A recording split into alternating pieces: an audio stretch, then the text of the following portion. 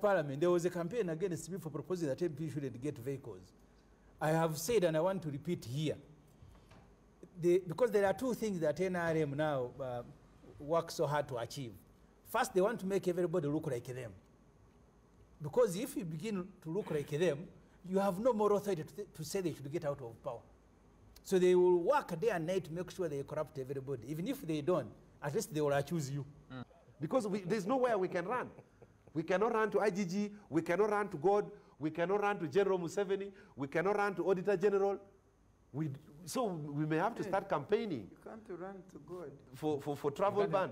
Have you seen General Otafire going anywhere? So the last time I heard he was in Burundi. He loiters in Burundi, Rwanda, Kenya. Have you seen him in Europe? You want to run to Paris, you want to run to London and run to Washington? Yeah, some of these characters, we may have to just ensure they're arrested from wherever they show us, because it's too much. Why don't you conduct a citizen's arrest in Kampala or in Gulu? Pardon? My friend. So the other day I saw Haji Moses Chigongo with the second members. They sat at Musa Court. He said, okay, we are now postponing the NRM roadmap. In the evening, Museveni said, I'm launching it tomorrow. And Chigongo was the first to arrive to come and launch a program he had the previous night postponed. How did he succeed in blinding all of you? He didn't blind people, let me tell you. You are also blinded, weren't you there, if it is blinding? I've been at the forefront of demonizing the party, blackmailing and insulting its leaders. But we don't mind that. You know, when a cat gives birth, there are real cats and then there are wild cats, the ones known as a miyayu. Kill babies who are below the age of 5. So I advised him to vaccinate the baby against the 6 killer diseases. No immunization was done, and so the 6 and most probably 7 killer diseases followed the youngest dominant opposition party in parliament. If our comrade does the right thing to disassociate with corruption, apologize to the people of Uganda, and resign from that commission, then we shall be willing to come together, rehabilitate him. The reggae continued. I am the one who appointed him to the Parliamentary Commission. As the turmoil lingers on, analysts are divided, giving their 2 cents to the leaders whose ego has since morphed and baptized a new name: irreconcilable differences. This is going to be the start process of its rupture. Now, with this kind of approach, it just confirms. But how irreconcilable are these? Is it an issue of accountability or sheer politics that is threatening to tear the Red House apart? This is The Frontline.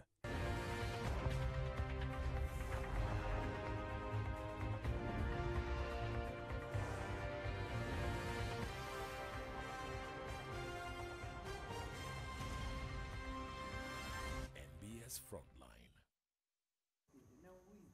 A very good evening and welcome to this edition of The Frontline on NBS TV. My name is Charles Mwangu Shampagi.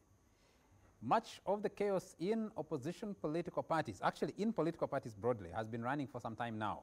The question is, how do the parties walk out of this? Where does this leave them? With political parties, especially those represented in parliament, in so much turmoil internally, can they demand accountability? Can they hold government to account? Can they give direction to where the country is supposed to be moving? Those and other issues we'll be discussing on The Frontline tonight. And I have a big panel. Let me start at the extreme end. Mr. George Musisi is a lawyer and an activist. Very nice to have you, sir. Pleasure to be here once again. Greetings to the viewers and happy to be here with these colleagues. Ofono Opondo, Executive Director at the Uganda Media Center. Very nice to have you, sir, and the frontliner. Thank you, Charles. Good evening to everyone. Samuel ODONGA OTTO, he says now he's a freelance, former member of parliament for Aru County. He says he doesn't belong to a political party at the moment. Very nice to have you. Nice having you, and good evening, viewers.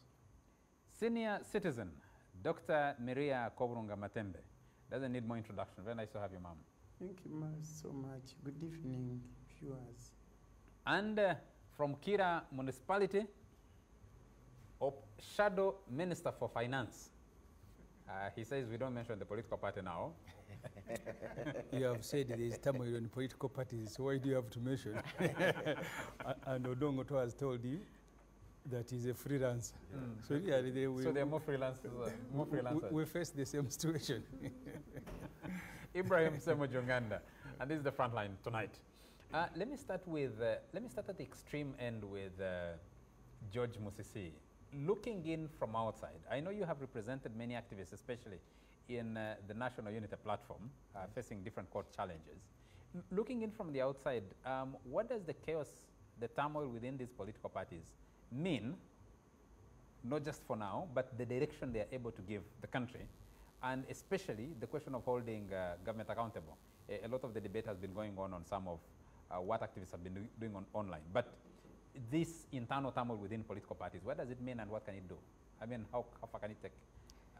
Of course, internal contradictions in any institutions would ordinarily be healthy, but sometimes there are other factors which push the internal contradictions to boil over, and in some cases we have even seen some parties split up, like I think lastly the FDC that we've had. When these internal contradictions arise, the question is, what is the cause? We should remember that we still have very young institutions, even including political parties.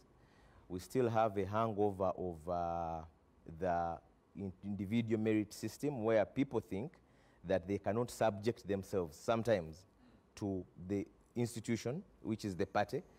And thirdly, sometimes the reasons why people coalesce, it's not the vision of the party or around any idea, but sometimes as a transition vehicle to another stage. So you find that the glue that holds some of these people together is limited. And in case of any contradiction, this person is always very keen to walk away. And of course, then the other issue that we can't run away from, like we've seen from the FDC, is the external hand.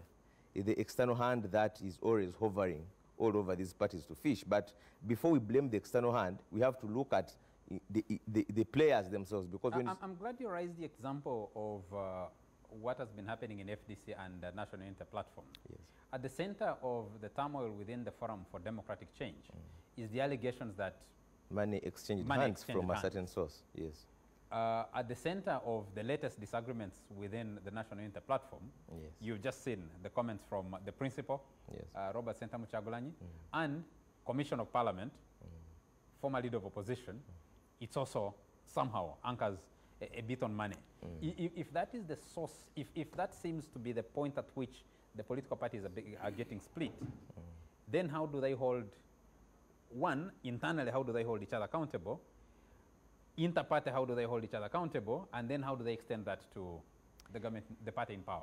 Inter-party might be hard because, as you can see, it's very hard for parties to treat themselves as peers because of the differences in standing on the political parties. For a very long time, we had FDC as the strongest opposition party. Now imagine need of Joseph Kabuleta telling FDC that this is how we do things. They'll certainly look. So, but within the parties, there should be institutions, there should be the discipline to whip the road, no matter where the back it falls.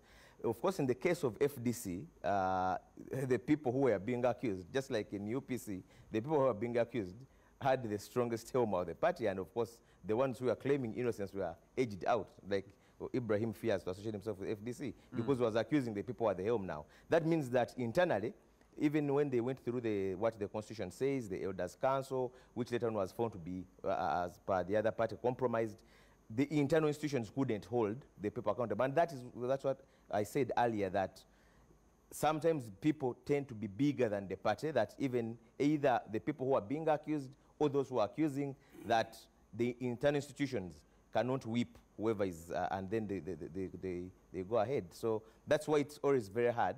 And of course, we're talking about very young parties, even those which are 20 years old are very young for them to be tested. NRM has not been tested so much.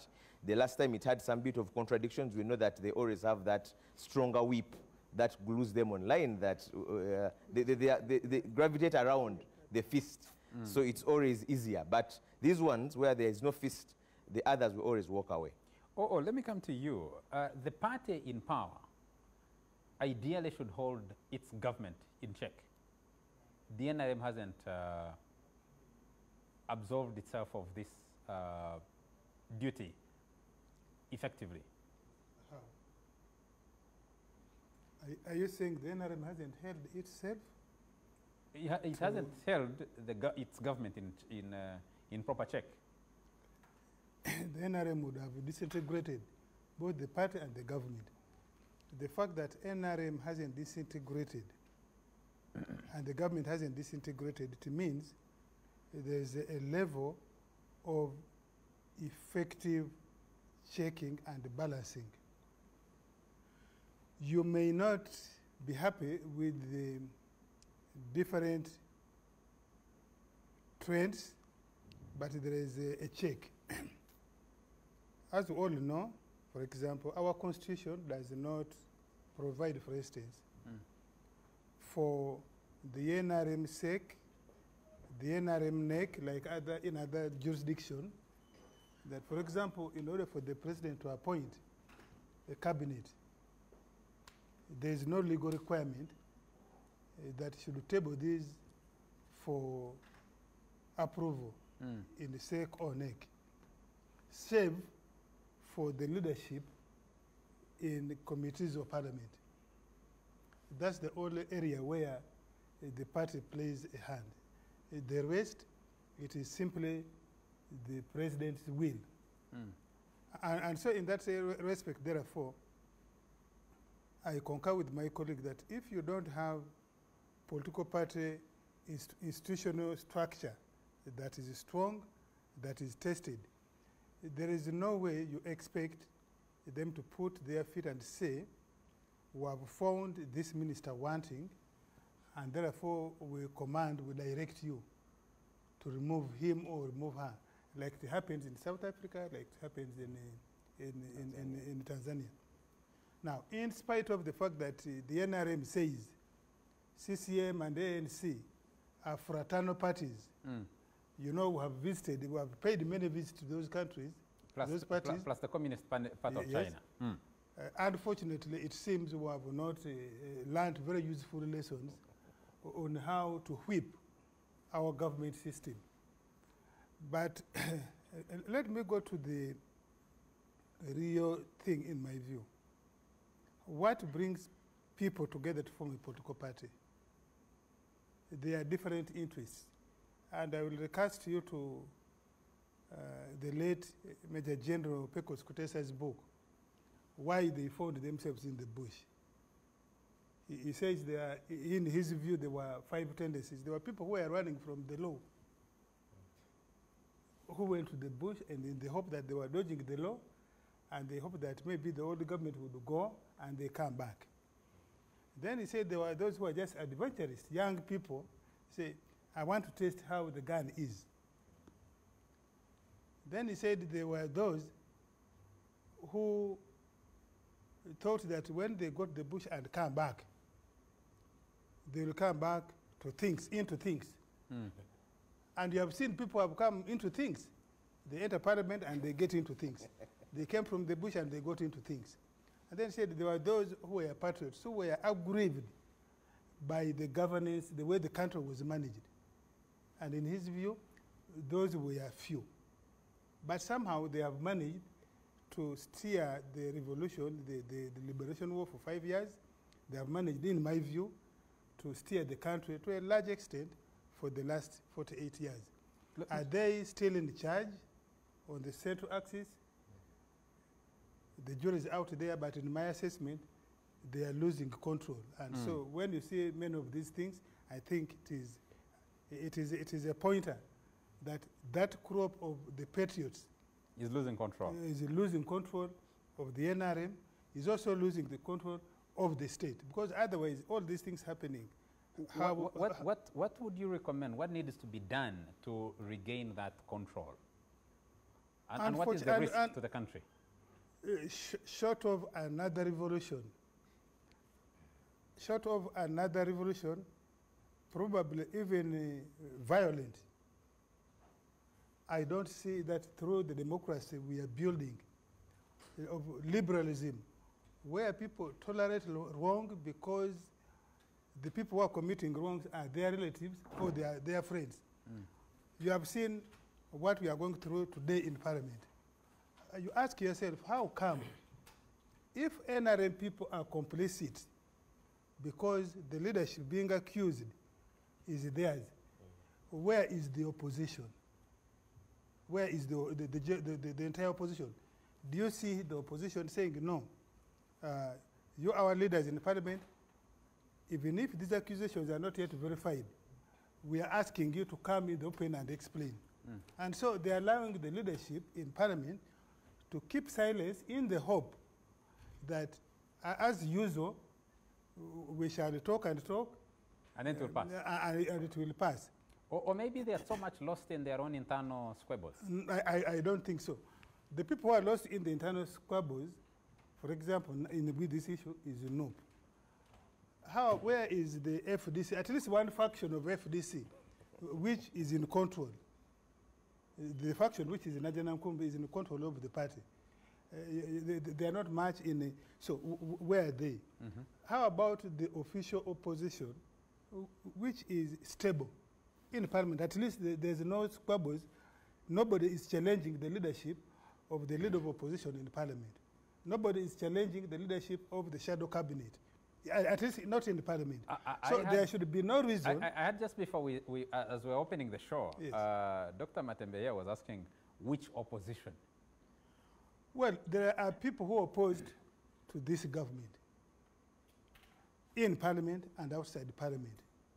Do you hear them raising pertinent issues? Because even if the allegations were false, you would expect a normal opposition in Parliament.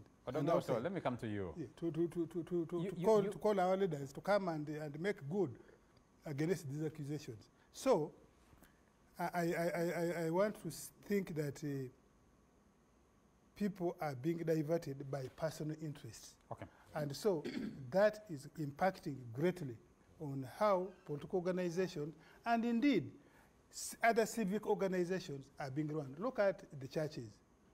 Look at the churches, whether the established ones, the Catholics or the Protestant ones.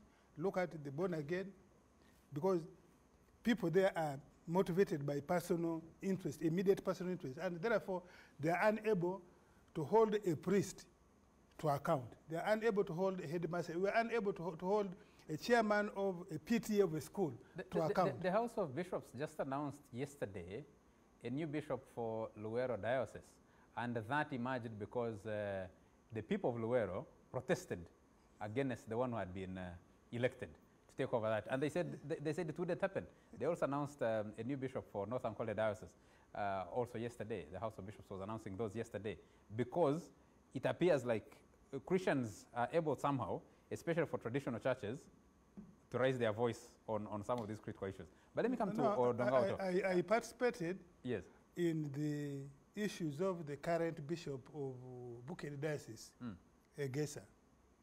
I'm not a very active member of that church, but when they had elected, the House of Bishops had elected somebody, they were considering somebody, and then a Christian in Bukedi tipped me and Tango Odoi. And when we raised it, although we are not active members of the church, when we raised it, the House of Bishops ran quickly. They said those two are going to roll us in mud. And they dumped the person they had picked and then had to make a new So in Bukedi, in Luwero, in other places? So it was not the church members actually who, the church members feared to raise the matter. What is the risk you're executing a political mission, not a religious mission? It's not political, but I sided with the cause of the Christians who were fearful. ODONGA, as a young man just out of university, you joined a political party that sent you to Parliament. There was a history of political parties. Now you describe yourself as freelance. You're not allied to any political party. You're not in Parliament. You've been speaking. You're watching the chaos, and you've been commenting about the chaos in the different political parties. Part of it pushed you out of your own political party. It hasn't allowed you to join another political party. What does this mean for the country and the future of political parties or pluralism? Yeah, thank you so much. I'm very glad to be here to meet my good friend SEMUJJU. And to get to the question, no, me and SEMUJJU, we are in a different league. If we were two in parliament, the institution would be different, but this is my senior. Yeah, most of my friends are to the left. But to answer your question, I wrote a thesis when I was being awarded a master's in political philosophy, and my thinking is that liberal democracy is not tenable in Africa. This liberal democracy where one person, one vote, universal adult suffrage, and I managed to prove it. So we are in a stage of evolution politically that may take us another 400 years, and we may never attain liberal democracy because we are modifying it. We are not making it work the way it is designed to work. And for liberal democracy to survive, there has to be well-defined classes in that society. There has to be class struggles, and class struggles develop ideologies. You see, like in the US, there are those who want gun control, and then there is another group that wants freedom to access guns, so they form ideologies. Now, if we come to the political scenario in Uganda, you ask ourselves, why are you in opposition? Why are you in government? Why is Ufondopono in government? Why is SEMUJJU in opposition? So you'll find that the factors that cluster us together as political parties are various. Now, in relation to the Ugandan scenario, I think the first area I cry foul is what I would call the commoditization of democracy, where you have to give groceries, soap, sugar, salt to be elected. And then the second one is where you either have to belong to the ruling party to make it very easily to the national parliament, or you be in areas that are predominantly opposition to also make it to the national parliament. So the future of pluralism and multipartyism in the Ugandan context, first from the NRM side, I am very disappointed. I'm very disappointed that the NRM does not have the capacity to fight corruption. This is my biggest disappointment. They don't have capacity. I used to think that a general is a general, but I've seen a situation in the last parliament where the president proposed a salary and remuneration board, and the parliament rejected and he walked away. So we need an iron hand that can ensure that certain things can pass through parliament. Many people would be surprised that you're surprised. Pardon? The many people would be surprised that you say you are surprised. No, because now... Again, with your experience in parliament for the many terms that you served, and you walked out of parliament not very long ago, why would you be surprised today? Is this emerging just as something new? You see, the moment the democracy evolves out of a struggle, an armed struggle, the first technique of any gorilla on this planet, like General Museveni, is to attract enemies. They will always they will make every effort to attract the opposition. Actually, the opposition is President Museveni's dream as of now. Those who are in the movement, as long as you are loyal, you are kept there. So now, when we have a revolution that came out of a gun and has turned into democracy, running the country, then the first question would be loyalty. I have seen, Charles, people doing wrong things and putting on yellow shirts. People stealing state money and putting on a shirt with the president's poster, and they are not touched. So this hurts to the marrow. This hurts to the marrow. Now, for a young party like NUP, like FDC, about 15 years, where I was there for 15 years, the challenge is also still the same approach of a gorilla trying to reach out to the political parties and ensure that even inside NUP, they have some NRM loyalties. Even inside FDC, they have some NRM loyalties. So even the problems inside the opposition parties are being caused by the party in power, by the guerrilla approach of attracting enemies. So we are going to see continually weakened institutions, and the institutions, the checks totally don't work. For example, SEMUJJU would agree with me, the Auditor General is an officer of Parliament. True. So who is to audit Parliament? The IGG expects money from Parliament. The office of Parliament as well. Who is to audit Parliament? So we have a situation where some institutions are very powerful, some individuals are more powerful than the institution, and you cannot touch them. You wrote a thesis, which you and I did discuss your thesis on the other show that I host, which is NBS Face Off, and you're raising it again. Can we continue reading from the Book of Lamentations? What new ideas, for example, are you generating that the political parties being formed today could have learned from to work differently? Yeah, you see, that is why they say in the African context, we have what they call consensus democracy. Why would you waste time for people to go on a ballot paper to secretly vote for SEMUJJU, and yet the previous night they were marching and telling people publicly that they will vote for SEMUJJU? It means the system is perverted. So we need to actually, for minds that are not very close, I would even say a country like Uganda, we probably need to get back to the individual merit system. Because the institutions, they are individuals who are more powerful than the institution. For example, no one in the NRM can bring President Museveni to order. No one, not even Ufondo Pondo. The same scenario we are having, it's very difficult to bring Bobby Wine to order. The same scenario we are having in FDC. The other day I was attending the burial of Cecilia Ogwal, rest in peace, Yam, and I asked Amuriat, where is Besigye? Are we expecting him here? And he told me what I cannot say on TV.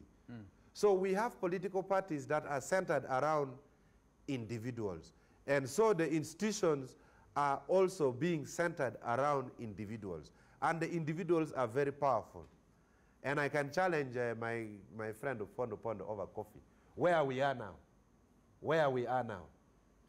no one has the capacity to check Parliament. Not even the president. The president does not even have capacity to check Parliament. So we have a situation as a country that we don't know what to do with. As I was driving here, I was thinking that probably when I go back to Europe, I will start a campaign for travel ban. And we have some of these people arrested, like the Minister of Guinea.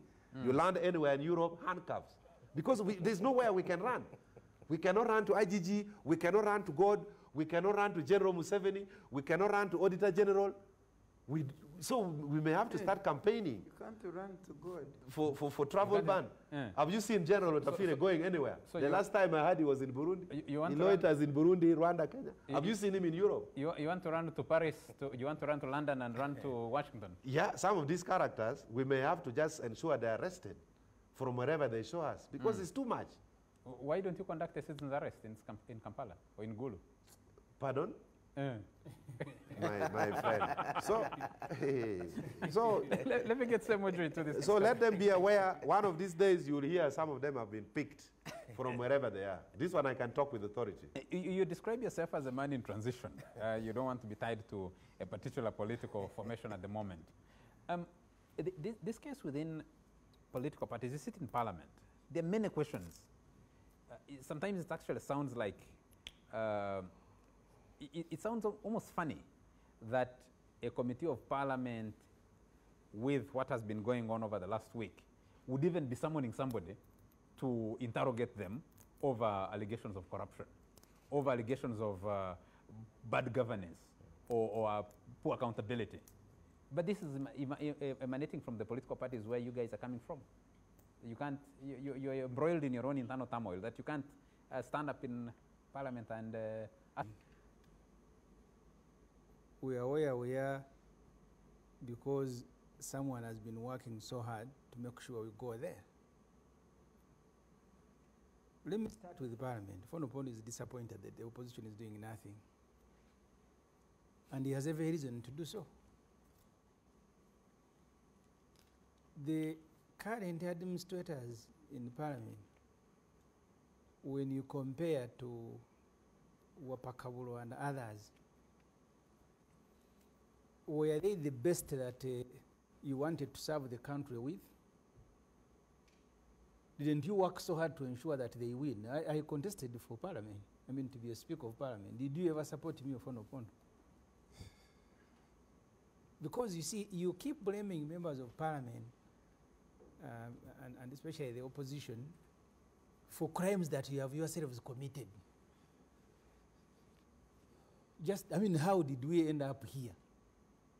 Did we just fall from heaven? In the military, in the police, everywhere, in the judiciary? Because you are blaming parliament.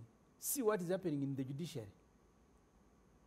Each time I have a case before judges, I don't know whether I should even go and attend the court. The other day we were in Masaka for Honorable Segirinyas and Honorable Arani's bail application. The judge, the one who first granted them bail, said, on their own, even on their own accord, I can grant them bail. The second judge said, these are very influential people, they can interfere with the investigation. When Museveni said they can get out, the same court now said now they can get out. They had been denied bail because they will interfere with investigation. When Museveni was done with them, now the court forgot that they can interfere with investigation. So you have overrun the court. You have overrun parliament, and now you cry as if you're a victim. These things you've done deliberately, that you kill institutions, you've killed the court, you've killed political parties, you've killed parliament. Fono Pondo, you should be the last person to say anything. You should be the last person. Because these things you have systematically done them. Your own party can't sit. The other day I saw Haji Moses Chigongo with the second members. They sat at Musa Court. He said, okay, we are now postponing the NRM roadmap. In the evening, Museveni said, I'm launching it tomorrow. And Chigongo was the first to arrive to come and launch a program he had the previous night postponed. Now they went to State House, they said, okay, now we resolve, we will always be sitting here. What did that mean? No more meetings at Musa Court. You can't see, this thing is mine. Who told you even to convene a meeting? So where you will be blind. I've today written an article in Monday, and I said, you see, you can quarrel with Anita Mong, like Ofonopono is doing these days. I think he doesn't do any other work. On all the platforms, the first thing he does to put there all the social media leakages is the one who is alerting me. Have you read this one? Have you read this one? That's the only job he's doing now. So you can quarrel with Anita Mong. Was the situation better when you had Kadaga there? She was running an 80 billion social corporate responsibility fund, personally. At one time she had even said, I now want a helicopter. It had been put in the budget. So we are where we are because Mr. Museveni wants to be in power at gunpoint. So political parties, like any other institutions, us Muslims every day we are quarreling. After Mbaje stealing our money. I remember the statement the Honorable MIRIA MATEMBE made in Chankwanzi in 2003 when they had their movement conference. If she doesn't remember, I can remind her now. She said, when I am chasing corrupt people, they run it to you. And she gave the example at that time of the chairman of Rakai. So the people she was chasing, and I want to thank her, not many people will say that before Museveni, that everybody I am chasing for stealing money runs to you and you are the one defending them. And eventually he became a member of parliament. You remember that co-man? Yeah, but at least you spoke and told him that I chase people who are suspected of corruption, they run to you, you are the defender. So Ofonopondo, who works with Museveni, on a show where they are going to discuss corruption, you should even stay away and then you ask, what are they saying? But to come here and pretend that you're also fighting corruption, this is where we are now, that Ofonopondo is speaking about corruption. So political parties have systematically, the religious leaders have been systematically, traditional institutions have been systematically decimated to benefit one person who must conquer Uganda, civil society. How powerful is that single individual? Look at civil society. That in a population of 45 million people, for now 38 years, all dictators, no one can stand up. All dictators, why didn't you ask the same questions about Gaddafi? For 43 years, he had subdued everybody. Bashir, until the population was able to rise up. Mubarak for 38 years. Dictators, go back to history, from Congo to Malawi to Zambia, wherever they have existed. They exhibit the same conduct. In the parliament where we are now, I don't want to, it is not Anita Mong who has captured the parliament. In fact, it is Museveni who has captured the parliament. Anita Among is just an agent of Museveni. When at what stage do, for example, political parties, individual institutions, take responsibility for their own failures? As individuals, yes. I don't want to say we are faultless. We are also weak. When it comes to Parliament, you need to understand how Parliament works. All of us who are members of Parliament, from the day you are sworn in as an MP, you are being sworn in to take on the public. Because the first thing that they do immediately to reach Parliament is provision of money to go and buy a vehicle. So for the next 2 weeks, you have a debate with the public. They have no ambulances, they have no this. And for you, Guride, you are taking money to buy a car, 200 million shilling. And we never see you disagreeing. Exactly, that's the point. All of you that's agree the point. on that point. I brought a motion in Parliament and I said we should go for a zero fleet because me, I don't want to be discussing symptoms. Because Ofono has a vehicle here. Even when he goes for private work, he goes with it. My proposal to Parliament, which the Minister of Public Service captured and Tunga and he never returned, was that we go for a zero fleet. You don't provide a vehicle except to the President and the Speaker and Chief Justice, maybe about 5-10 people. The NRM people fought me. In fact, at that day, there was a campaign against me. So the ritual that we do, we go through hell to do the ritual that we do there. That Parliament, there was a campaign against me for proposing that MP shouldn't get vehicles. I have said, and I want to repeat here, because there are two things that NRM now works so hard to achieve. First, they want to make everybody look like them. Because if you begin to look like them, you have no more authority to say they should get out of power. So they will work day and night to make sure they corrupt everybody. Even if they don't, at least they will accuse you. Because at least before the public, you must look like the same. I mean, you are talking about 7 new MPs. You just increased your salary. You've given yourself a vehicle. You are giving yourself this. And Ofono is very good at that. So once everybody has started looking like Museveni, that's why ODONGA is saying, maybe we go back to individual merit? No. He said we can't go to court, we can't go to IGG, we can't go to God. I don't know where ODONGA wants to go. He said he wants to run to London. It has been a campaign that has brought us where we are. He wants to run to 10 Downing Street. Kill civil society, kill religious institutions, kill traditional institutions, kill parliament, kill judiciary, political parties. And once that has been achieved, now you can install your son when you are tired. That's where we are as a country. Dr. Matembe, let me come to you. You did pose a question to the panel here, just as we're beginning. You said, do we even have political parties? What did you mean? You see, you are asking now that there is confusion in the parties, now where are we going, for me, when I say we don't have,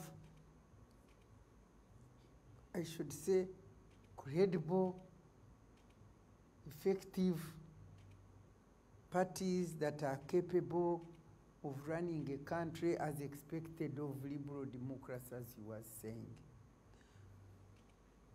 You people, you talk of NRM as a party. I don't see it as a party. This is a team under one person like this. We are now in a military dictatorship where the media want us to come and talk, and I've been refusing to come, but people insist. Because for me, many times I cry for Uganda, because when President Museveni came here, when I embraced the movement, the other one where we worked, I had this energy, I had this hope, I have explained this matter here on this program, that now that these people have come, the educated people, the people who were human, that they are here. Me, when I embraced, I knew never again are we going back to where we had come from. Because I had experienced, I had experienced Obote too, I had experienced the Mwanga's government and how we suffered. And I said never again. And I said, by the way, This business of criticizing and staying here, now that these young people now have come in, what have I done? I must go in there and also play part to deliver this nation and move it forward. So that is the enthusiasm, the energy, the everything. And my frustration was when President decided to remove that term limit. Because the hope of changing, at least building and beginning to move in Africa without the term limit, without presidential term limit, it could not be there, and it hasn't been there. The peaceful changeover, handover of government from one individual to another. And by that time, I reached that frustration. I had seen President Museveni, who came here, we all admired, we all embraced, and she was speaking all the problems of Africa and Uganda, he had identified them. So I said, yeah, this person who can identify these problems, as we know, and he's ready to fight them, well, this is the right person. And down the road, the fellow, I think, I want to conclude that as he went to the bush, for him, he knew what he wanted. I can tell you, President Museveni knows what he wants within 50 years to come. So for him, he knew what he wanted, and for us, we didn't know. We thought he was coming to deliver Uganda, and we moved forward and we progressed. But for him, he had his internal. How did he succeed in blinding all of you? He didn't blind people. Let me tell you. You are also blinded, weren't you there, if it is blinding? If somebody comes and he's saying what you want, like me when I read the 10-point program, I said, oh, wonderful. Because I saw it as all along, this is what I would have wanted. And therefore, what did I do first thing? Read 10-point program, believed in it, resolved to practice it, and resolved to go around and mobilize all Ugandans to embrace the 10-point program because it was going to lead us to where we would go. This is, and bearing in mind where we were coming from, it was like we have got a savior coming down from the ditch. The good thing is for me, if I had been deceived, you said, how did we get deceived? What? You get blinded. If I had been blinded, at least I was blinded for a distance. I started seeing things not becoming what I had expected. And that's when I stood up and said, now, this one now, it should not be done. So we're talking about 2003, when you see the light and say, this is not where we're going. I had this, don't think we had not, have you read my book? Yes, I have. The Struggle for Freedom and Democracy Betrayed. It just didn't happen just like that. We were seeing, we were talking, we go there and discuss and talk. For instance, I was Minister for Ethics and Integrity. Hasn't he told you that I told that man on that day everything? I told him, even, you deceived us, you said this, and now this, and all this happening like this, and this is that, and now for you, you can't continue. If you continue, we are going back in reverse. And he said, get out of here. And I got out of there. That was 21 years ago. Yes, and I'm glad that I saw. And when I was so, like you are asking, how were you blinded? Everybody who departed from Museveni, because along the path, many people were departing. Whenever they departed with him, they would be so angry, so angry. And I was saying, but why are these people so angry? So when I told him no term limit, and he said, and we parted company. We had a long chat discussion sometime there at home, until I told him, you and I cannot move together anymore. And by the time he reshuffled his cabinet, we had said, you and I, we cannot move together anymore. But then I started getting angry. Do you know why I got angry? I said, how on earth can I be made into a fool? How can I be deceived and be made like a fool? That's what angered me. But down the road, I said, no, I'm not going to be so angry, because for me, I gained. Because I had lived with a childhood dream, longing to get a platform where I would fight for gender equality and women's empowerment. It's Women's Day tomorrow. And I got that platform. I even thank him. Me, I always say, and he knows, I say, well, we can depart on all things, but the fact that he brought an environment and said, women, where are you? And I rose up. By that time we parted company, what hadn't I achieved in terms of gender equality and women's empowerment? Let me take a few messages and then a break. Joseph Nwabin is watching us and says, my question is, for how long will the struggle against this monster and grotesque called corruption be reduced to mere contradiction? To me, what you're calling contradiction is a struggle between those that are against corruption and those that are for corruption. Specifically on the issue of Kyagulanyi Mpuuga, I want to pay tribute to Bobi Wine for his courage, determination, and boldness against this grotesque called corruption. There is no way any sane and well-meaning Ugandan who is tired of corruption can condemn Bobi Wine for condemning Mpuuga for the latter's theft. That's true. This is the boldness and courage we have been lacking in the country.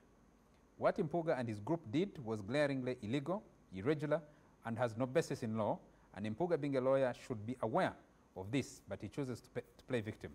You can have your bias against Kyagulanyi for some reasons, but he's right on this. Sammy I agree with that man who has Sammy written that. is watching us from Fort Portal and says, I agree with SEMUJJU. We no longer have independent institutions. We have stars who are running the football team, no team cohesion. One star is bigger than a football team. That's Museveni. All political parties are driven stars, no ideology, only individuals running the show. Sammy in Fort Portal. I have another message here I'll take before we take a break. Yes, let me take from Robert Bwango Rwakasenyi, who says, watching from Fort Portal City, looking at our usual old opposition parties that used to be called the government in waiting, including UPC of the late Milton Obote, the DP of the late Kawanga Semogerere, PPP of Bidandi Sali. Their leaders were focused on regime change. But the current leaders of various opposition parties, including FDC, NUP, current UPC party, their leaders are practicing hypocrisy, greed, money-minded, self-centered, and many are just comedians. So to me, it will be very difficult for any opposition party to remove Museveni in the ballot box. May they wait for Muhoozi in 2031. That's Robert Bwango Rwakasenyi. I have another message from James Alemi, an ardent follower. He says, for the first time in 3 weeks, we have a gender-balanced panel. Can OO tell us the last time he attended church? You were resolving issues in church. When was the last time you attended church? Alemi wants to know. Another viewer here, Chakolaga Michael, says, 11th Parliament is so corrupt, much of taxpayers' money is being wasted on useless people. I wish that money was given to our school-going sisters in Kamuli to buy sanitary pads, since Mr. Museveni failed to fulfill his promises. Let the Ofono Pondos remind his boss, YK Museveni, of that promise. Chakulaga Michael, I think in Kayunga somewhere. Let me take those for now. We'll pick this up after a very short commercial break.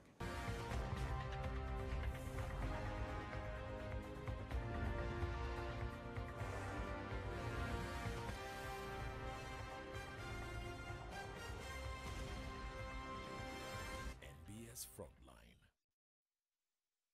Still watching the Frontline on NBS TV, and we're looking at the turmoil within political parties and how that impacts their effectiveness as governments in waiting. Somebody put it that way. As governments in waiting, how can they hold one internal? How can they hold each other accountable?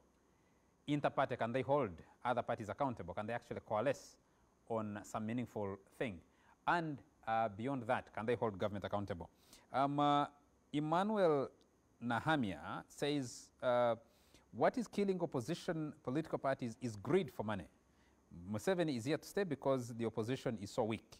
Even the people we call opposition are not. The fact is there is no opposition in Uganda.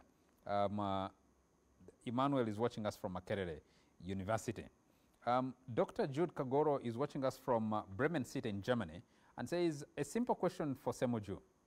What is SEMUJJU's stand on the Speaker's grand misuse of public money?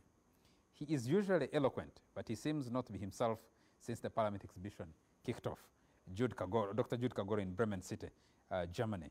I have a message here from, let me see, I have a message here from Enoch Fred Kahwa, says the Parliament of Uganda needs to be dissolved and the President inclusive before this financial year ends and we go into fresh elections. The corruption in Uganda makes you feel to go into exile. Today's leaders have no mercy at fellow Ugandans. They are eating Ugandans as if the world is ending tomorrow. Fred Enoch Kawa, who is watching us from Kienjojo. I have another message. Let me see. I have few other messages I'd like to pick before we take a break. Before we come back to the discussion. Laban Muhawe says, politics is a game of adding on. So Museveni is right to disorganize you and add you on. Ndugu Nganda from Laban Kitagata Shema. He's silly. So, someone here says, James Bond is watching us from Fort Portal, says, my humble request from my senior OO, please tell us, how can a government with all equipped institutions fail to combat corruption? How would you convince Ugandans that it is not the government which is embracing corruption if it can't fight it?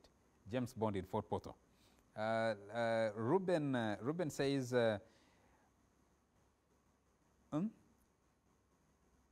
who is this? Chaguranye is a dictator than Museveni. What criteria did he use to drive the party? I would like to request Honorable Matembe to read NUP's constitution and then enlighten the Ugandans as well. I have never dreamt that Chaguranye, that's how he has written it, can become integrity person. For sure, doesn't understand what democracy is.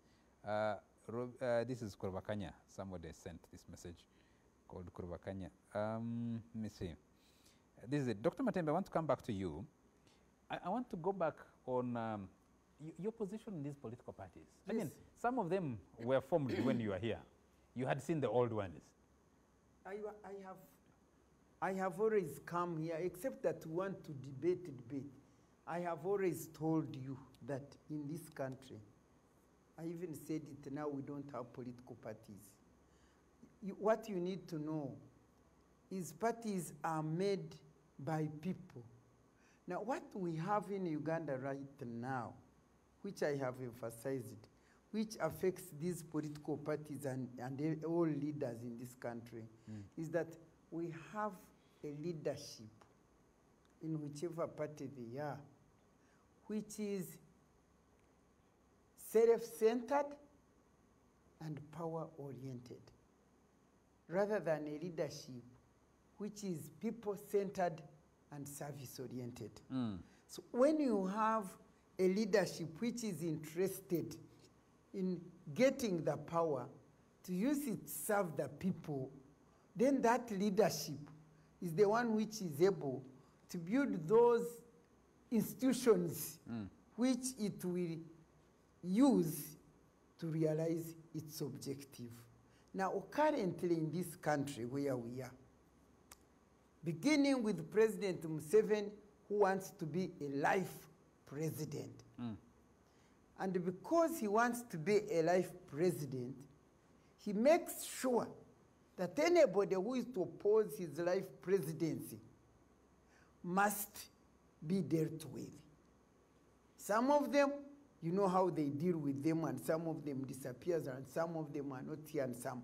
But the rest, the majority, he makes sure he will buy them, he will take them over. And the good thing about President Museveni, I don't know whether I should equate him with the word of God. The word of God says that God does not do something without revealing it to his servants. Now, President Museveni reveals, in a way I don't know why, what he wants to do. you know, one time when he was in Tungamo, after 11 elections in 2011, is it when he said, now I'm going to finish all the opposition. He said, I'm going to finish them. And he started finishing them. I even went on TV and said, what do you want? Do you want to kill people? What do you want? I questioned it. Now, I think, is it the last elections when he was in Masindi Obahoima? Me, I always see him on my TV. He told us that for him, I've forgotten the words he used, but he was saying that for him, don't joke with me. I don't go wah, wah, wah, wah. And that's what he was saying. Me, I go quietly. I'm very... My Linda, I finish this, then you'll ask me. Because this was him saying, I'm very tactful. I work underground. I don't do like them. And I will finish them like you finish Sumbusa. Don't you remember when he said it? I was listening to him, but the words he used I have forgotten. But he was saying that for him, I'm very tactful, I'm very clever, I don't joke with me, I don't go wah, wah, wah, like those who shout. And down the road, I will just eat them like Sumbusa and finish them. He said that. And after saying that now, show me, when it came to what? FDC, buying them. And I told you that our leaders are self-centered and power-oriented. So they are ready also to be bought, so they were bought. Now come to this Mpuga. Me, I don't know Ugandans. I think like this young man who said Chaguranyi should not say anything. Mpuga, let me tell you, Mpuga, I was respecting Mpuga. These people of NUP were suspecting, saying this Mpuga is going behind our backs, is doing something, relating, is connecting with the government. And you know, I talked to these young people. I was telling them, no, you people, you need to mature. Opposition does not mean fighting in your country. Opposition leaders can work with the government for the sake of Uganda. If there is a conflict, they can talk together. The leader of opposition talks to the government, and they see how they sort it out. I was urging and trying to counsel them. They said, but for you, Miria, you know, you trust too much. I said, but this man is doing a good job. Now, when they removed him, when they asked me, I even talked, I said, well, he was doing well. Now that they've removed him, I would ask him to nurture and help his successor to make sure that their party moves forward. Now, down the road, Mpuga getting 500 million as a casino, a reward. I want to ask. This was a leader of opposition who has been opposing government for the 2 years. Is it 2 years? 2.5 years. Now, me, MIRIA Matembe, I opposed the removal of term limit. Opposed it once even, not many times. I opposed it once. They threw me out into the garbage. Let me tell you, they never even made a cup of tea to say, honorable, goodbye, you have done some work of integrity. No, for me, no nothing, no pension, no, what do you call it?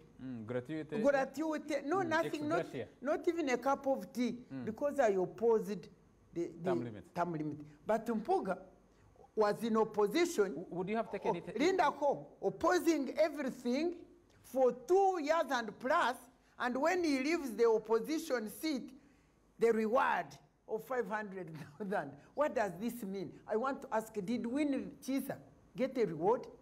Did Latigo get a reward?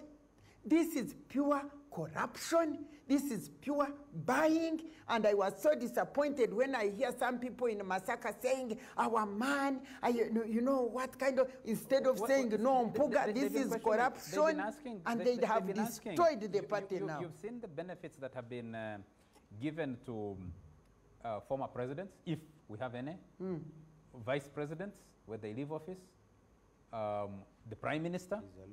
There is a whole law on judicial officers, the chief justice, Deputy Chief Justice and Justice of the High Court, and the Courts of Judicature.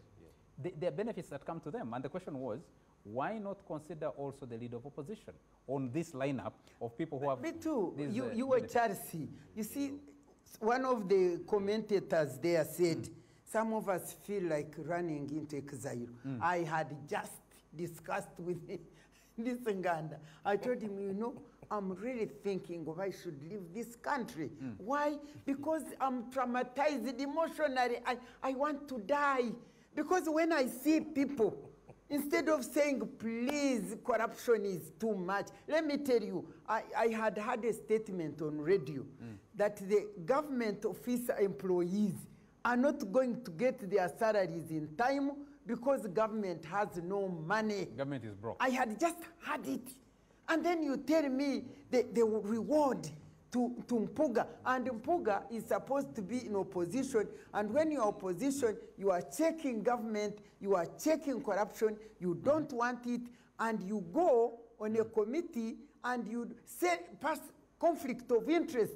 How can one, no integrity? Let me tell you, these leaders in Uganda, it is not parties. It is not these parties. It is the leaders who want to stay in power, who are greedy for money, who are greedy to stay in power.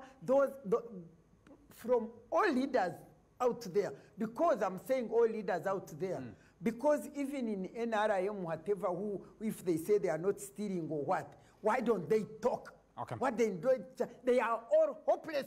They have a destroyed our nation, and our nation is in the hands of God now. Okay.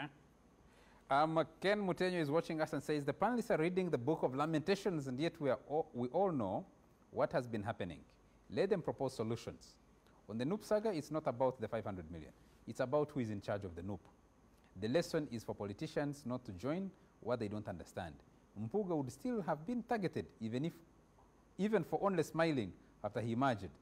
Having a party leader out of parliament is the cause also. Thirdly, we have a group of politicians who will only be in the party if they are in charge. If not, they will try to destabilize it. By the way, Mpuga has not even got the money yet. Has he received the money or not? He says he said on CBS that he hasn't received the money. He was expecting. But is he right to get it? But where I disagree with the Honorable Matembe. On corruption, on what? No. I am a member of parliament opposition. I earn a salary, I earn allowances. By your own conclusion, it means that either the opposition must not be paid. Because... sorry, no. Payment, the rightful payment and allowance and what, is not what we are questioning. Yes. We are questioning the issue of being bought, all of you. No, you are depending, the speaker says, I will give you this money, I will give you, and you know. I agree the issues of, but issues of facilitating opposition to do work are issues of the Constitution.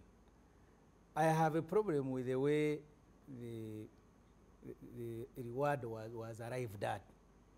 In fact, if they sought to amend the Administration of Parliament Act and give a retirement package like they have given to the Prime Minister, like they have given to all government officials, I would never have had a problem with it. But I cannot come here and say that the opposition, because you're opposing government, for you should retire with no benefits. Yeah, on because the opposition side of government. Yes, I have gratuity, I also have pension, but I still oppose this government. I only have a problem with the way this was done. But I don't think that the Parliamentary Commission or any other institution, in fact in Parliament, when they brought the Administration of Judiciary Act, I am the one who proposed that the Chief Justice should retire with his salary. I had traveled and seen a Chief Justice at a bench in Dubai, and it was embarrassing. And I said, no, I mean, these guys are retiring at 70. Give them a decent retirement. So I don't have a problem with the opposition retiring with benefits. Okay. I have a problem. I have a problem with the way this particular one was done. Quick one. You've offered. This has now spilled into and threatening split national unity platform. Yeah. I have read that you have offered to mediate. between Mpuga and Chagulanyi? No, I have not offered, but because you see, we are in this together. But the party is already... I don't benefit from... But even, sorry, before you go to mediation, I still also want to disagree with Maria Mateme, because everyone finds it convenient to talk about Mpuga. What about Anita?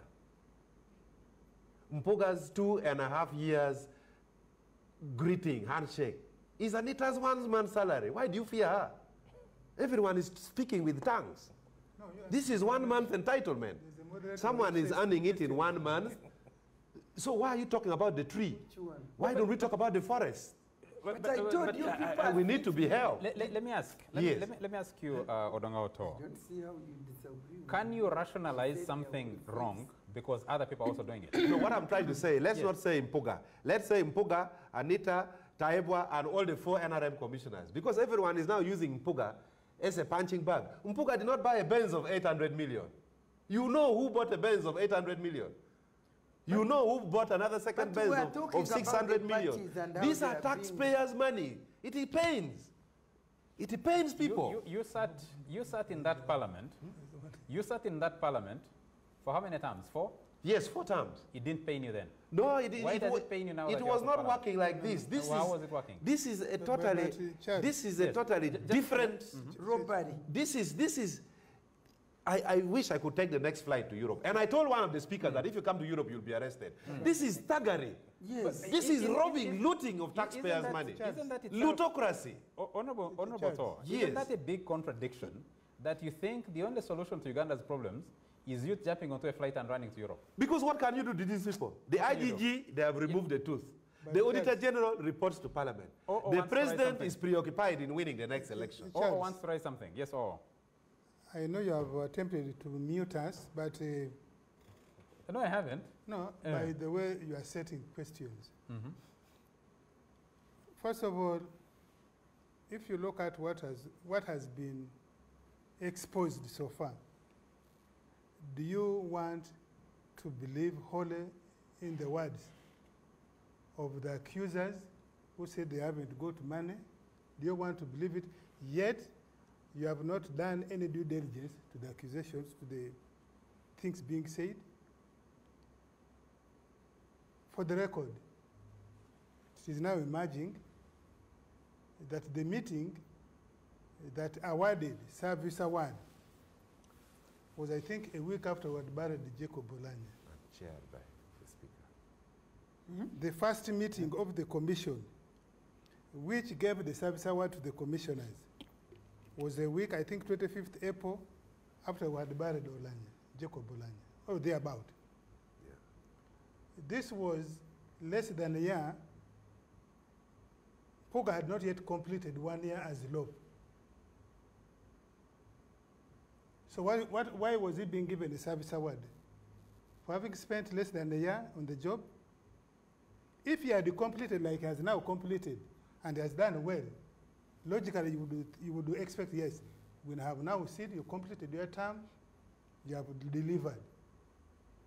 Secondly, at the time LOP and the commissions were being, but I want to focus on LOP because his job is to hold the government, to check the government, to hold it accountable.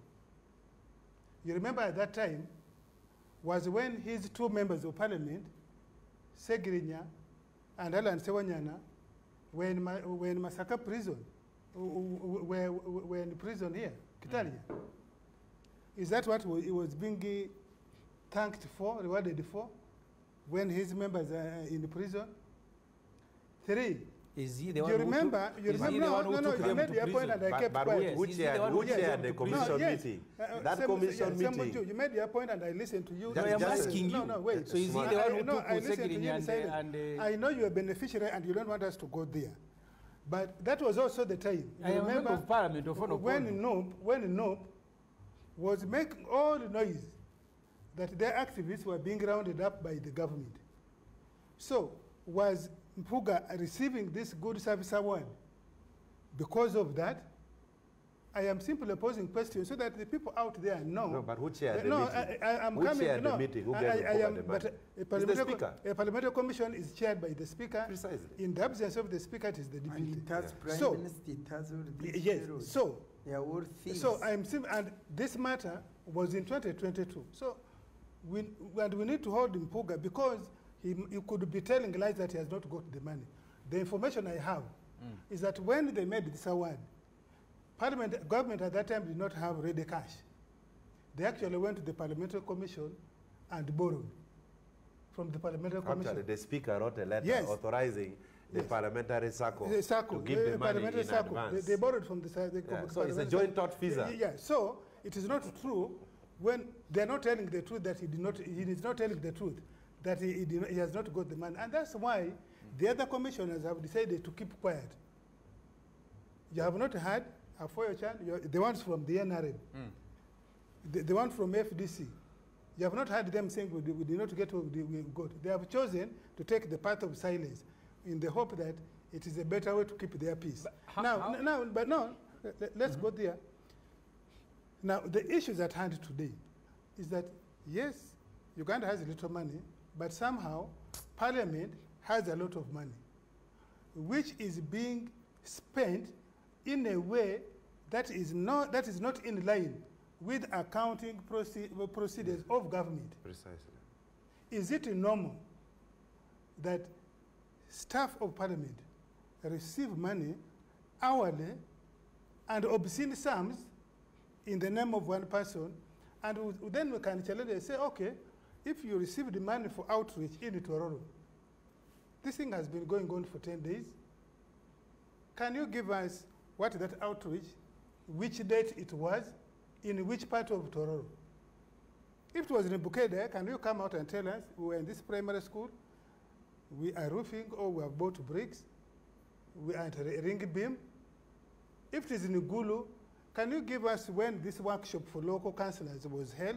These are basic things that we are asking for. If you say, no, if as the regulation is saying, that somebody, for example, somebody got money. Yes.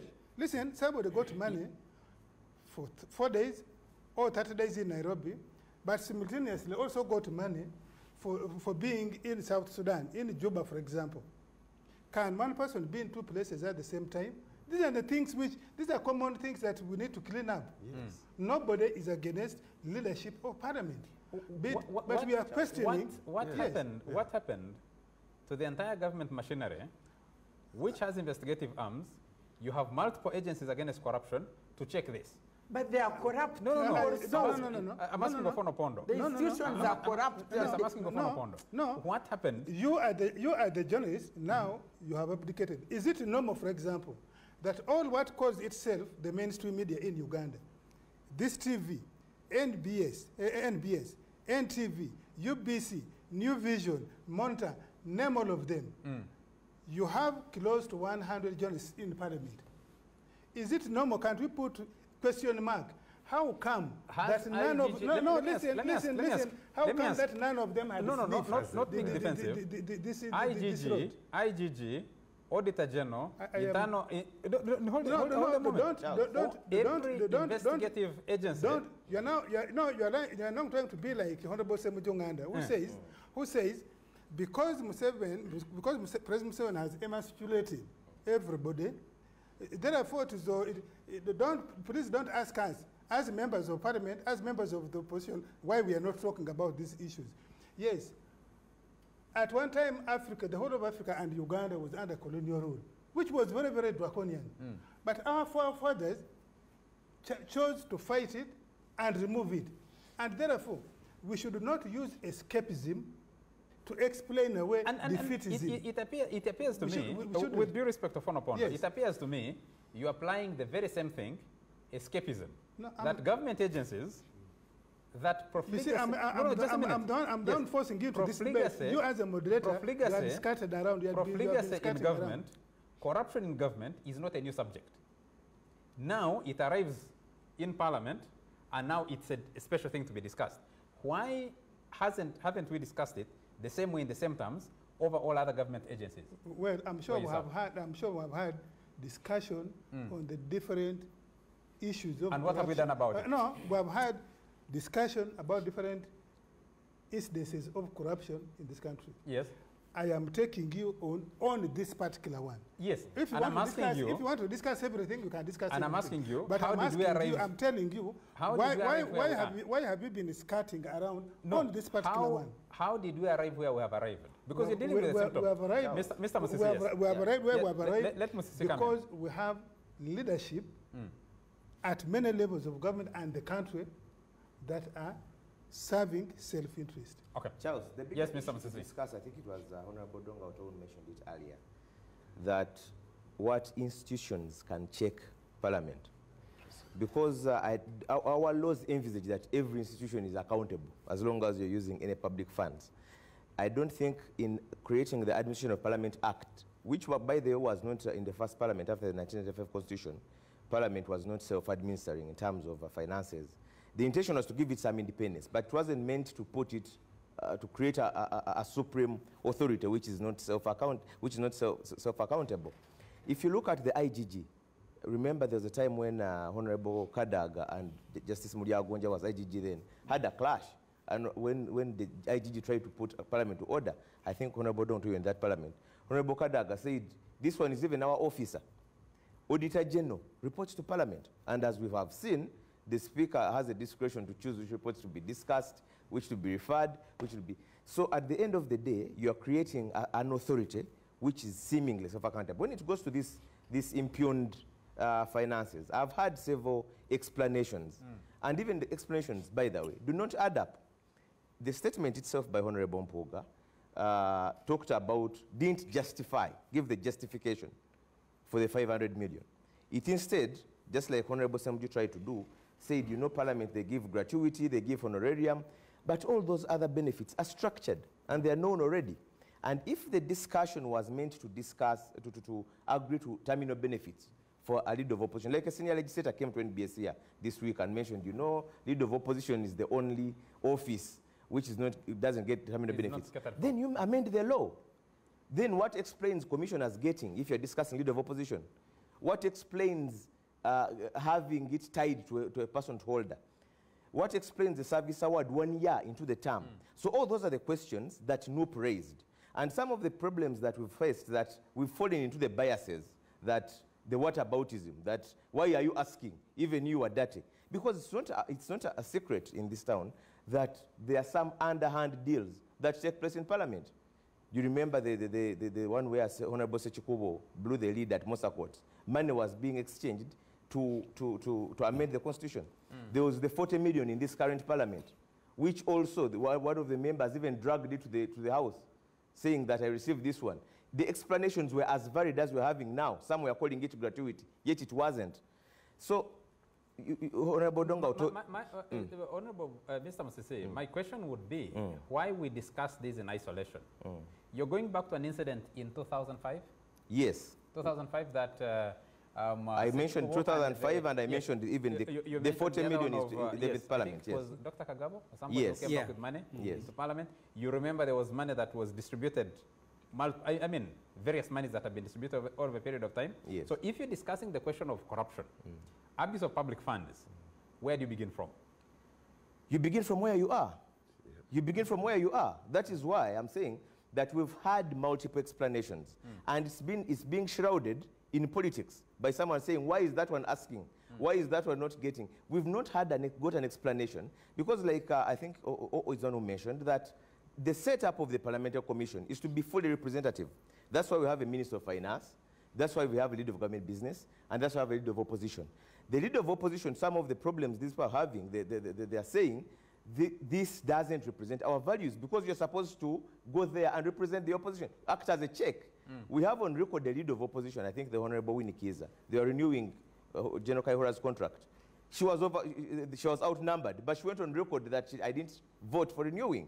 That's the purpose, to act as a check. She was also being accused of having pocketed 40 million shillings. Of course, she rebutted the accusations, and the last I heard, they're going to court. And which makes these accusations that have been running around, Charles and Honorable Dongo are lawyers. You know that if someone makes a fact, says something in your presence, and we don't refute it, it's presumed to be true. So we've had allegations, and this is just all week being thrown around.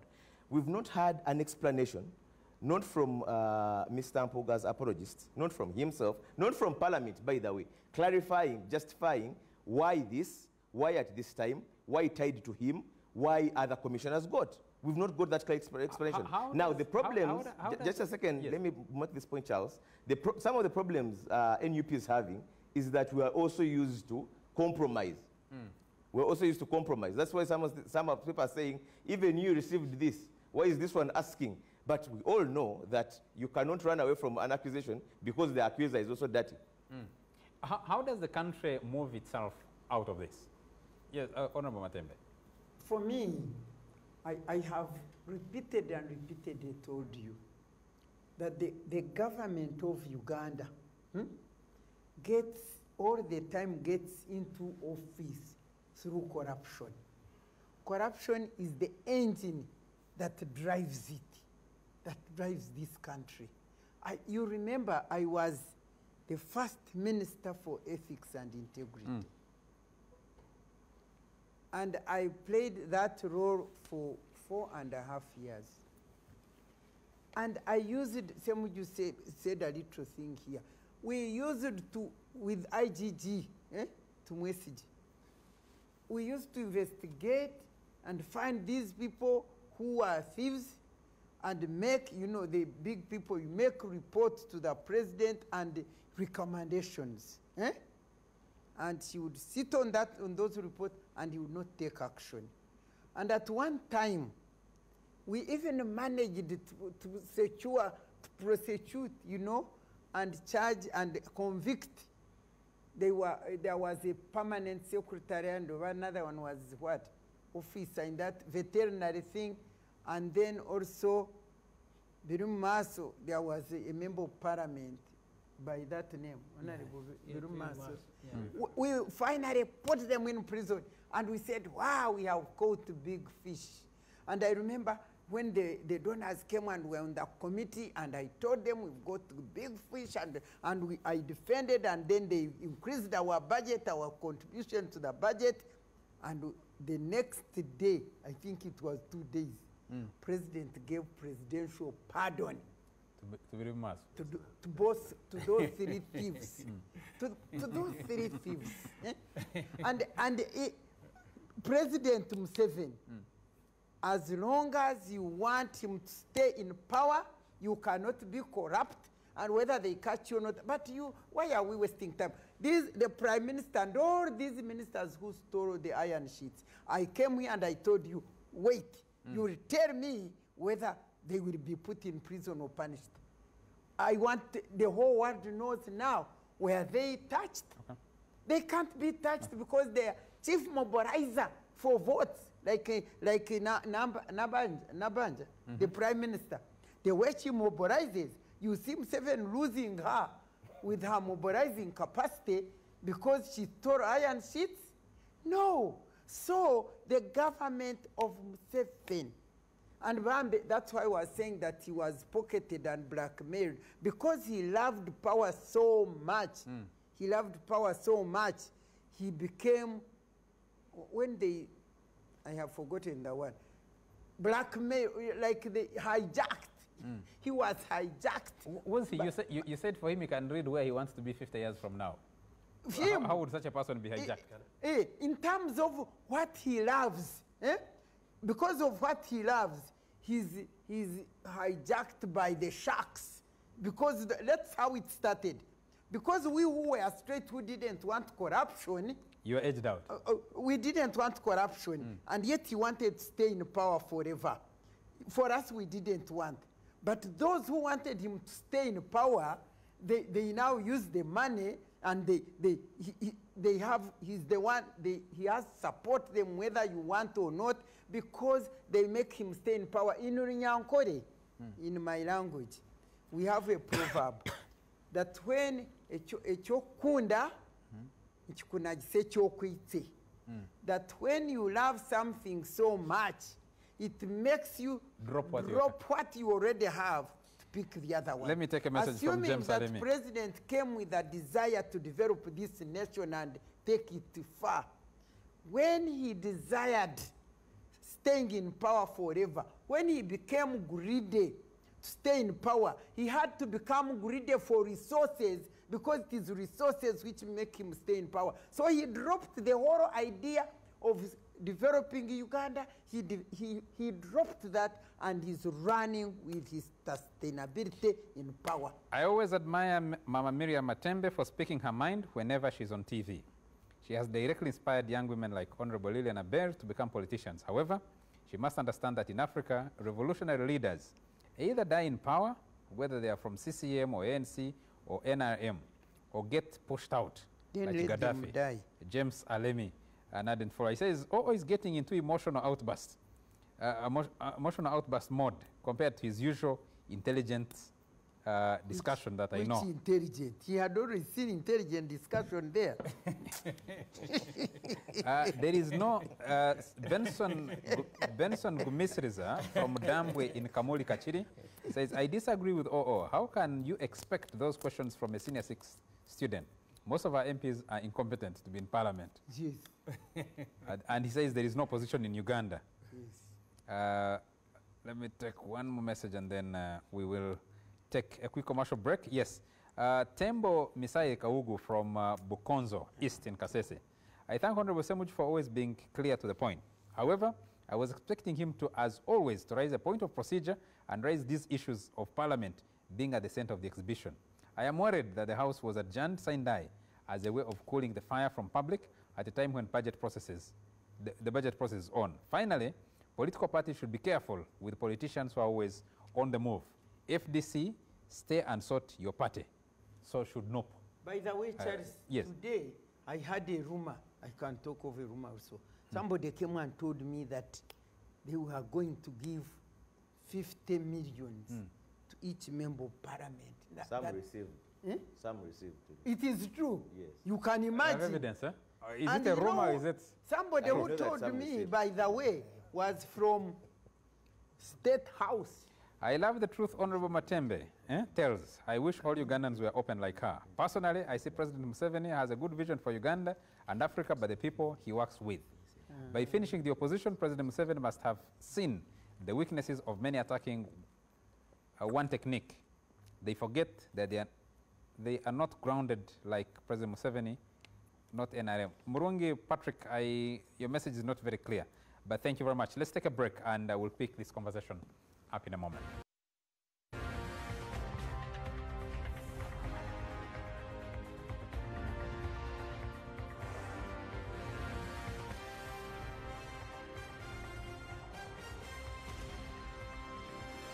NBS Frontline. Welcome back to the Frontline on NBS TV. Hot on and off the air. And Honorable SEMUJJU, you're quiet throughout the last segment. These things have come back to you in Parliament. Of course, when you are in Parliament, yes, and so much has been published about Parliament, you have every reason to feel bad about it. You just feel bad about it? Because you see, every MP, and it doesn't matter who the speaker is, you are part of that institution. But let me make 2 points. And I have said that the public has every reason to be angry about MPs and all of us. But we should also not lose the context under which this is happening. And I want to deal with both. I have told you, I have never seen Ofono Opondo enthusiastic as he is in this matter. And I hope really that his enthusiasm will now spread to everywhere. Because every leakage about the speaker, including, because me I go to sleep early, except when I am here.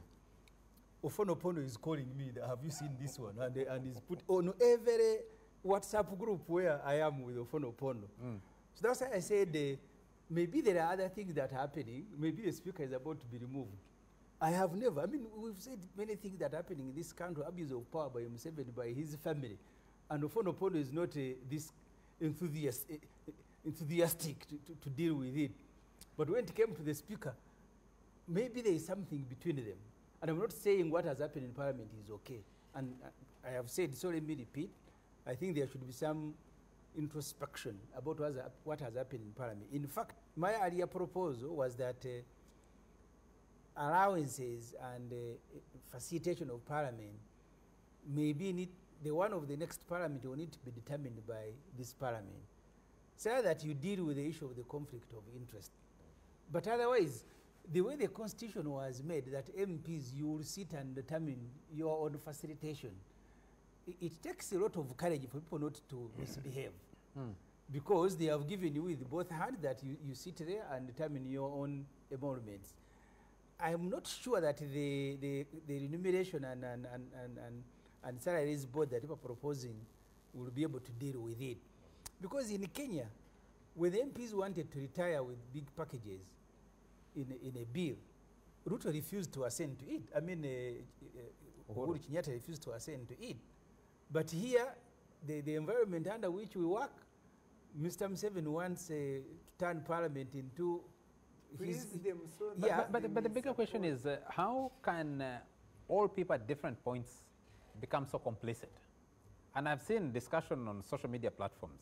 People saying, why are Ugandans not able to create the link between, for example, what has been happening in Kampala, all these potholes, the absence of service delivery, be it medical facilities, education, road infrastructure, water, everything else, to create a link and say, look, if there is so much, it's actually beyond profligacy happening in government institutions. And you put it well. You said, all the panelists here have said it, not just in parliament, but across government. Why, when do you create that link, and why are people complicit? But me, sorry, Charles, I want to help me. Charles, I want you to be honest. You live in this country. You live in this country. When, because of military, because of resources that have made the president so powerful, and he's now equal to Uganda. He's the Uganda, he has everything, and unless you agree with him, you are done. Everybody is so scared. There is no, we wrote a constitution where we say that people should demonstrate and that kind of thing. Civil societies were shut down in terms of resources because they stopped those who were funding them, and in terms of you don't go out, you will see anybody who tries to demonstrate. The other day, I saw this, the policeman, what is he called? He was justifying that there was a small demonstration, I think, about salaries, and one man was killed and others were injured, and I saw him saying on the TV that, you see, don't think you can just go out and demonstrate because you should write to police. Let me tell you. There was a demonstration in Kagadi, and a demonstrator was run over by a car. That's what I'm telling you. Yes, about bad roads. Let me tell you, when you write police to ask for, even if it is a peaceful sit-down demonstration, you cannot get it. Yes, but someone now, how do you want Ugandans? Someone called that reading from the Book of Lamentations. Shut up. Those people who are talking. No, they are talking about. Why don't they come out and talk like we are talking? What should they do? Let me ask you. Here I am with my courage, and I talk, and I go home, no security, no nothing, because I love this country, and I don't fear these people. I'm a different person. I fear God only. But many Ugandans, the majority of them, the fear has gripped them so much. Let's have SEMUJJU conclude. So don't ask them that why should they keep quiet. That's what they've become. Yes. We've been walked to this point slowly. Yes. The members of parliament, I remember when we had a quarrel over the 20 million during COVID. The thinking was that, and I remember Fonopono teasing me, that those of us, because that time I had said, no, this money will take, and he said, okay, we will see. And you took? The majority of of course, we are made to return it. Majority of MPs, I think Dr. Besige who said, you buy your way into parliament. Yes. So the public that you want to demonstrate is also a beneficiary of what the MPs get from parliament. You just need to go and visit one MP and you see what will happen there. So Mr. Museveni has slowly walked us there. So the MPs will come to parliament. And the whole 45 million of us have accepted to be headed there. They have bowed. They have bowed. And we are not thinking about how to get out of that situation.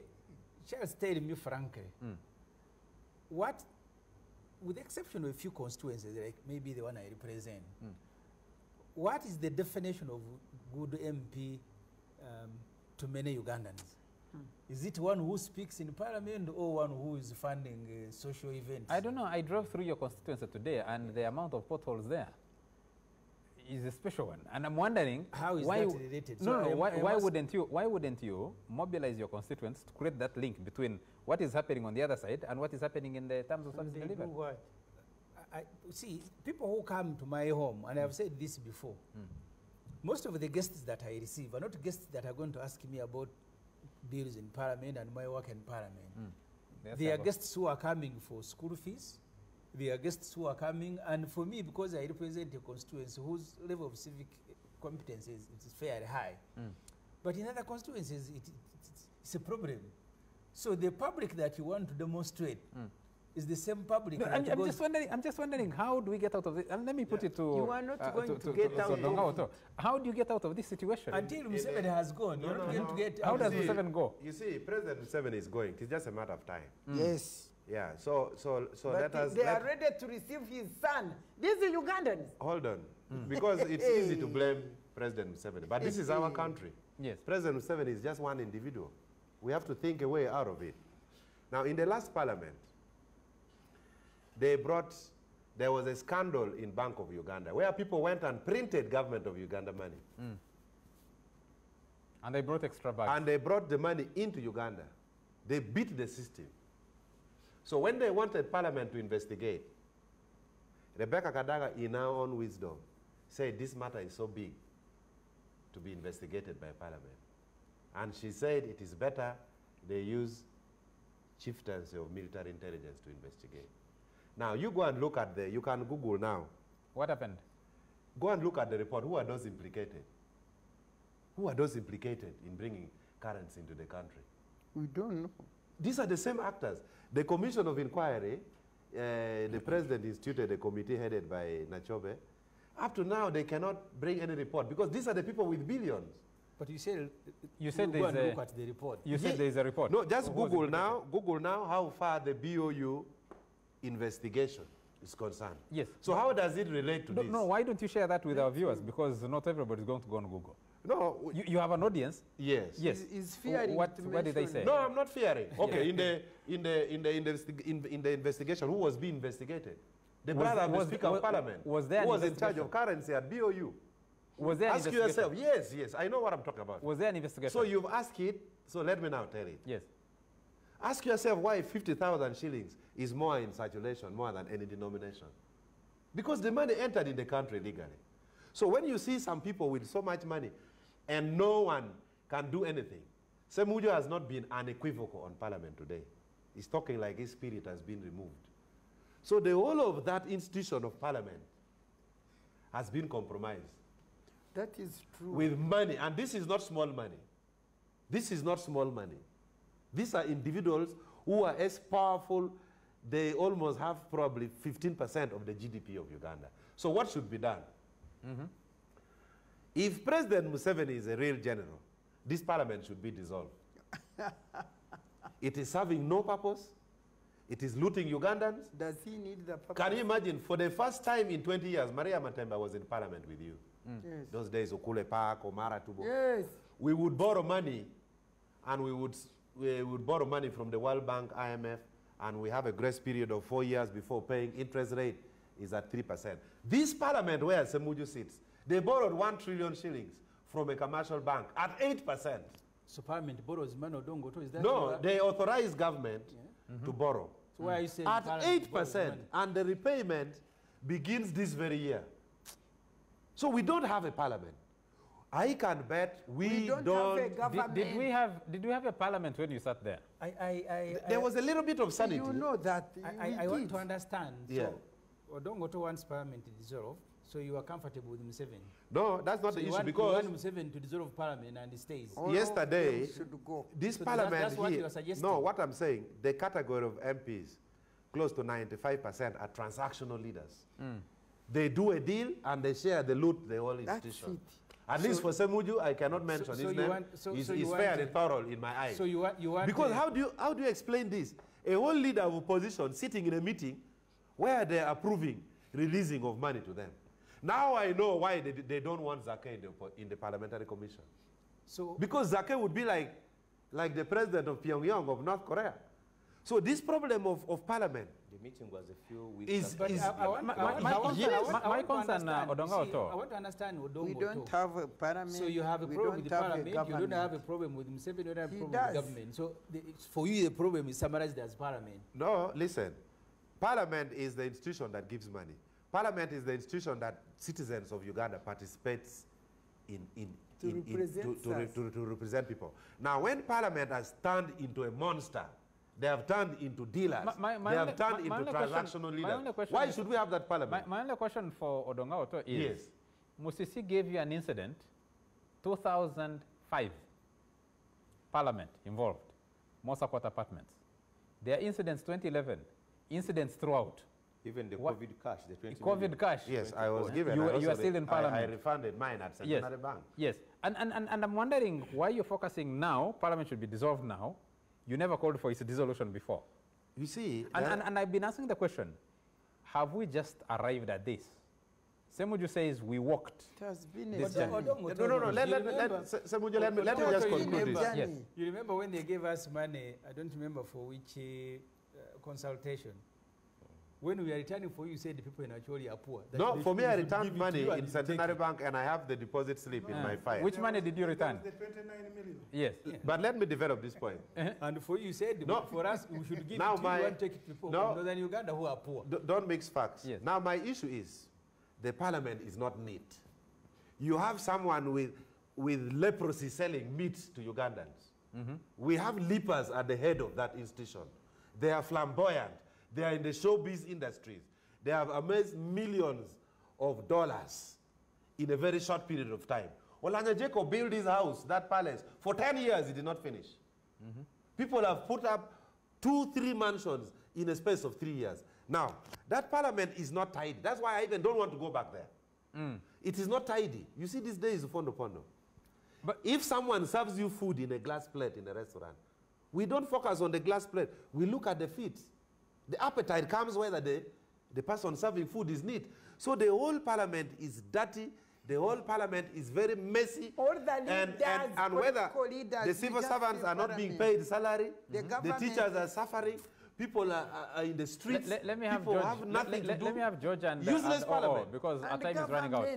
So for you, Museveni is okay, and the government, it is only parliament that is useless. For Museveni, we have failed to remove him. We are just waiting for natural forces to come on board, which is soon. Let me have George. Let me have George, and I have only 2 minutes.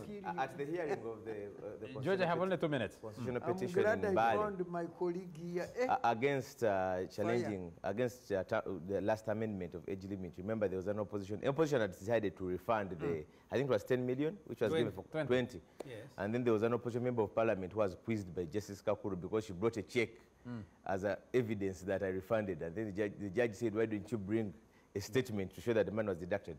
But the bigger point that we need to draw the dysfunctionality. It's wrong to think that we can have an oasis of peace or in a sea of broken institutions. Parliament is just part. All this dysfunctionality we see on roads, we see in hospitals, we see in schools. It all goes back to the governance and leadership issue that we're grappling with in the country. And someone was saying that we're reading from Lamentations. No one has a divine duty to change. We start from where you are, each person, because at the end of the day, like we've seen, sometimes even the leaders, at some point, the struggle ends at that seat, getting that seat and maintaining it. Okay. You have the last word. Well, the people who are schooled in the Bible, I'm sure Don't quote the Bible. Revelation comes after lamentation. What? Revelation comes after lamentation. The book of Revelation comes after lamentation. So it is okay to lament. We shall reach revelation. So you have to as long as we stay focused. And that ties with your question, why are we talking now? Maybe, like SEMUJJU says, we had been seeing things small, becomes big, and now it is bigger, Yeah, I saw or it, getting biggest. So we are making a little more noise. I hope we can sustain making the noise, but also with the concrete actions. Then the Honorable SEMUJJU has tried to make it appear as if I have an issue with my sister and No, I am happy no, with the no, way no, it you made is. your point. Yes. The person. First of all, let me say on record that Anita and I are friends. There's nothing personal for Fono and Anita. However, I raised these matters with SEMUJJU in the last 10 days. Why? Because SEMUJJU has been the one standing on the tables of parliament, jumping. When these kind of things happen elsewhere in State House and so on, the corridors of the presidency, SEMUJJU would be giving a point of order, point of procedure, jumping on the tables all the time in parliament. And I keep teasing him. I sent to him and our platform because I tease him. I say, SEMUJJU. Now, now there is a trove. Today there is a trove which says that 675 million was sent on Santos' account. Have you seen it? I am pushing him. I want to see SEMUJJU jumping on the table of parliament. Thank you. Because he has been as silent as a tombstone. Okay, thank you. And our time is out. Someone is saying, a viewer here is saying that now finally Odonga OTTO agrees. He has been defending Mpuga all over the place. Now he says it was a mistake to remove Zake. So now finally you have agreed. Let him carry his cross. Mpuga was lured into that trap. Now another viewer here says, this is in response to one contributor who has submitted that in Africa all revolutionary leaders die in power. President Sam Nujoma retired voluntarily. President Mandela voluntarily left power after only one term. President Chisano of Mozambique respected the constitution and retired after 2 terms. Even President Julius Nyerere left power. Those were great revolutionaries. President Museveni can take a leaf from those fellow revolutionaries. That's Solomon Webala Rale. He meant fake revolutionaries. Our time is out. We need to get out of here. President Museveni went with very few people and changed people's thinking, and he's now in power. Why can't the many MPs, if they mean the change, mobilize and cause the change they wish? Someone is asking that. No, he says Museveni went and mobilized a few people and was able to cause change. Why can't someone else lead that revolution and change? Heads. Why doesn't he do it himself? That one who is right. That one is not complaining. He's talking about those who are complaining. So what is he quiet? What is he doing? He's complaining. For him, he's not complaining. He says those who are complaining. Someone says, Henry Ford said, if money is your only hope for independence, you will never have it. Yeah. The only real security that man can have in this world is a reserve of knowledge, experience, and ability. Therefore, Mpuga should not be seen as a base of corruption because of that money when a lot is being swindled behind his back. Christine from Fort Portal. I think these are the only messages I'm able to take this evening. Let me just take last one from Harold Achema. He's in Arua. If Jacob Olanya, rest in peace, was Speaker, Parliament would never have degenerated into a den of thieves, conmen, conwomen, fraudsters, and shameless liars, as appears to be happening. Nobody in his right mind should defend the indefensible. Parliament is accountable to the citizens of Uganda and taxpayers of Uganda. Uganda and Ugandans deserve a lot better. Harold Achema. Our time is out. We need to get out of here. Thank you very much to the panelists. Mr. George Musisi, Ofono Pondo, Odonga say the final word. No, we have overshot our time, I'm afraid. The Honorable MIRIA Matembe. Women's Day. Today is International Women's Day. Yes. And we're having the national celebration in the Katakwi district. Okay. Yes. International Women's Day. Yes. I don't know what we have to tell the women who are gathering for the celebration. No, I certainly some newspapers did good pull-outs. Yes. To highlight women who have made achievements. Who is the guest of honor? And giving encouragement. Thank you very much. And we have the only gentleman in the country. Who? Indeed, we join in the celebration and commemoration of International Women's Day, which is happening, the national celebration or commemoration happening in Katakwi district. We celebrate all the women of this country. And on this show, we have to celebrate the Honorable MIRIA Matembe, who's guest on this very special. It should be highly celebrated. You know that over the awards they give with what are they called, medals or what? Yes.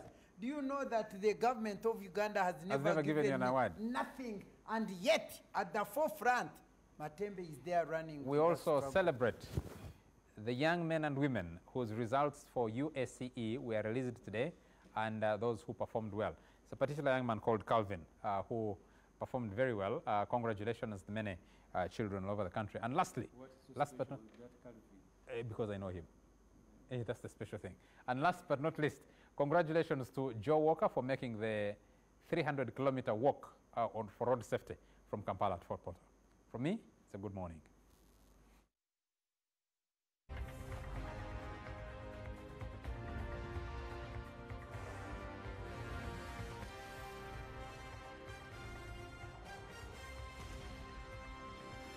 NBS Frontline.